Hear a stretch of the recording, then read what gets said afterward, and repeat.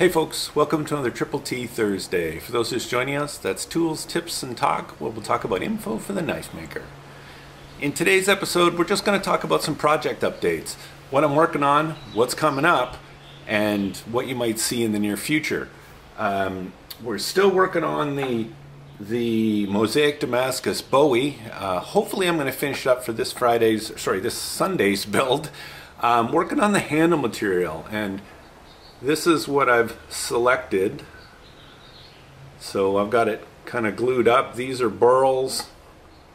I forget the wood on these. They're cut-offs from a project a while ago, and this is a piece of maple burl. So glued together with some white G10 liners. So I'm pretty excited about how that's going to look. So working on that. After that, we got another super secret project that you're going to find out about on Friday. So check out the community page on Friday and see what's coming up. After that, I haven't quite decided what the next project is going to be. I got a little time off, I got a little vacation, but after that, when I come back, it'll be another Damascus project. It's kind of a toss-up between a feather Damascus something or other, or something to do with a twist. I kind of want to play with another Texas twist pattern in combination with something else. So, haven't quite decided. If you got an opinion on that, put it down in the comments. So let's talk about this week's viewer knife. This one is from Hector Guzman.